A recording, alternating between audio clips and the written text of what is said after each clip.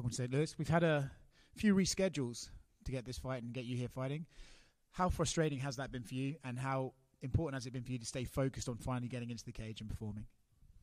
Yeah, it's just allowed me to stay in the gym, get honest working, and stay focused. I mean, it's obviously been 9 months since my last fight, but it's just allowed me to stay in the gym and get that working. Yeah. Do you find when you're, because obviously there's staying in the gym and then there's training for a fight, you've been training for a fight and then for whatever reason those have fallen through. Has training at that level made you improve all that more, do you think?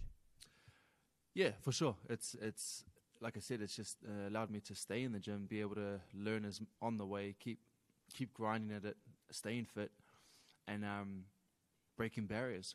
I'm always wanting to challenge myself and break those barriers. So now that we're a couple of days away from a fight, I'm feeling fit, I'm feeling strong, and ready to go. Originally, obviously Dominic Reyes, guy you wanted to fight, that sort of fell through be an injury to him. So you've ended up with Alonzo Menifield.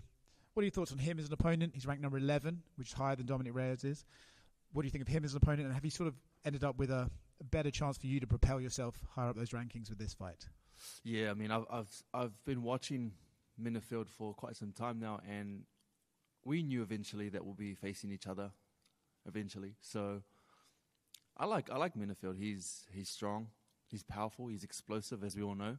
He's got the punching power, but he's in my way. Have you guys had like some conversations before? You said, we know we're going to fight each other eventually. Have you guys spoke about this before? Yeah, I think it was more of just a mental agreement. We shook hands. I saw him at the back in Perth where he fought Crute. Congratulated him for his fight. A very surprising, good fight. And we looked at each other like, okay, we know we're going to fight each other eventually, but big props and respect to him. You mentioned the hard-hitting nature of him, obviously. Look at him, he's a strong guy. So how do you find success in this fight? Is it using range? Is it by showing you can hit just as hard as him? Where do you find the success to win this fight? Yeah, it's a good stylistically, it's a good fight for me, depending on where the fight goes. But I mean, I can see this won't be the last time we fight each other. I see that he'll be climbing his way through the ranks after we fight, and yeah, like I said, we will definitely be fighting each other more than once. So yeah. Is that kind of a funny dynamic to have, to know like, I'm fighting this guy, but this guy's going to be around, like we're going to cross paths multiple times in my career? Is that like a fun thing for you? Do you enjoy that? For sure, yeah.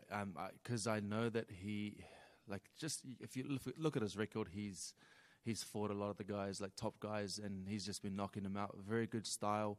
He's able to lull people to sleep. But yeah, and in saying that, he will be able to take the guys in the very top echelon of the rankings or the division, and he may be able to do the same thing to those guys. So I know eventually when I beat him, he'll make his way back up and we'll fight again. Last one from me. What exactly does a win here do for you? As I said, he's ranked number 11. If you beat him convincingly, you might even shoot your way into the top 10. Is that something you're looking at, or do you think I got to get Saturday out of the way first before we even start thinking about what's next and what this does? Yeah, definitely. Like, you can't look past Alonzo. He's, like I said, he's a powerful fighter. He's explosive. So I can't look past that. But I am looking towards the future where I want to head towards. But the UFC is unpredictable. It's especially in the light heavyweight division. Anything can happen, and if anyone can make it happen, it is the UFC. So, at one point we could be in the top 10, and you're fighting for the title. So, I'm prepared for this. So, at any point, I know that I'm going to be in that top 5 eventually. Carlos, right here. Do you ever look at the rankings and feel like, man, I should be a little bit higher than I already am, considering what you've done in the UFC? Like, for example, you got a guy like Bogdan Guskov who's got the one big win over Ryan Spann, but other than that, only one win. And I think he's ranked 12th or something like that right now. Does that bother you at all? Or it doesn't bother me, man. I mean, it's like I said, it's the UFC can make anything happen, and time will tell when I get in there and steamroll some of these fighters, then they'll see eventually. And yeah, and time will tell. It's just that some of those guys will get those fights where they just get it given to them, and which is okay. I mean, if they prove themselves worthy of it, which had shown just on that last event, and then they deserve to be there. So that's okay. It's just a matter of when they're in my way, I'm gonna do what I do. Have you bugged Kevin at all about being on your undercard this week? 100%, man.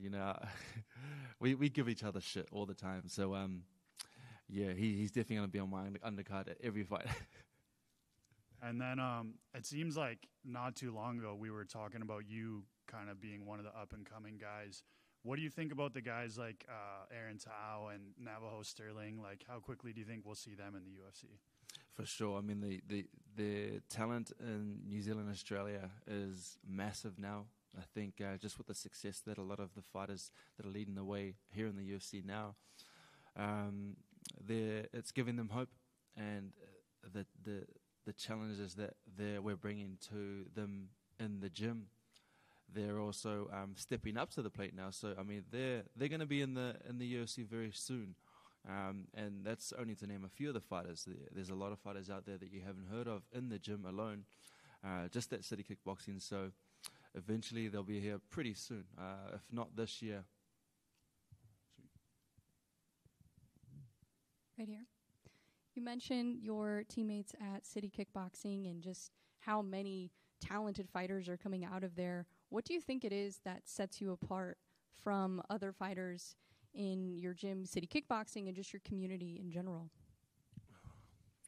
I mean, yeah, it's just the numbers. We've got a lot of numbers at the gym at the moment. We've got the culture there. There's no shit given. And everything is just led by the leaders from the gym as well. Obviously, the success from Israel becoming the champ and being a very dominant champ, and then guys like Kai also who fought who's in the top 5, fought for who's in the top 5, and it's just given people hope, and they're training alongside us. So yeah.